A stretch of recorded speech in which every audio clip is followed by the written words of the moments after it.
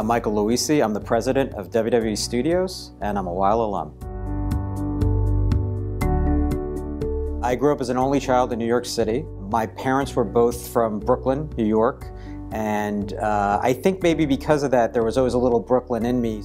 In terms of influences, there were a number of studio heads when I was in my late teens and early 20s that all had legal backgrounds. And because I wanted to pursue a career in the entertainment business, I started looking at that and saying, you know, there's a lot of paths to becoming the head of a studio, and maybe one path is to get your law degree first. I started at Weil as a summer associate, went through the summer program, you know, did the rotations back then, didn't really know yet what practice area I was going to go into. Liked the idea of Weil because they did a lot of work in the communications field. They did some litigation, you know, in the movie area and so forth. So it seemed like there'd be an opportunity to not only figure out where to start, you know, my practice area, but get a little media exposure in terms of the client base as well. And at the end of the summer at Weil, I'd had a really great experience, so received an offer to come back, and I made my third year in law school very easy by saying yes right away and kind of knowing what my path was. I started at Miramax right around the beginning of 1993.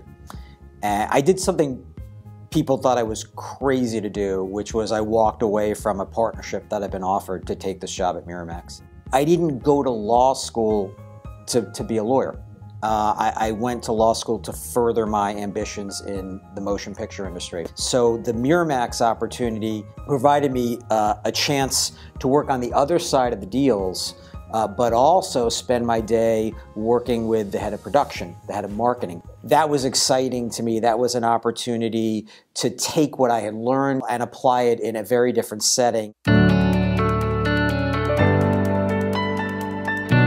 No day is ever the same in my job, which is one of the great things about it. It's one of the most challenging things about it. So I run the movie division, which means that I'm ultimately responsible for developing, producing, finding distribution for, and helping to market our motion pictures on a worldwide basis. Conflicts arise virtually every day in my job.